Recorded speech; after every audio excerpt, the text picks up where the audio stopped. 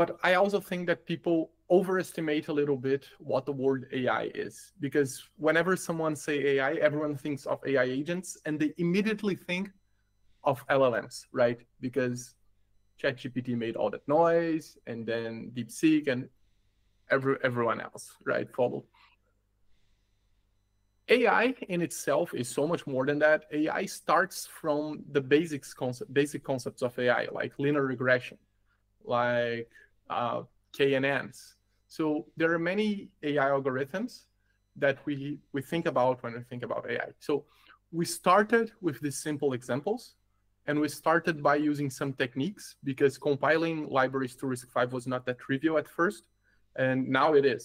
But we started by doing things like KNNs, like linear regressions, and we had to use a mechanism. A friend of mine did it, Marcos, shout out to him, called machine-to-gen code. So you basically transform the machine learning model into direct Python code, and it worked fine.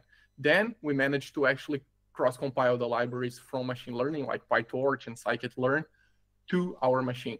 So you're actually able to fully use those machine learning libraries in RISC-V, in Linux, in our machine.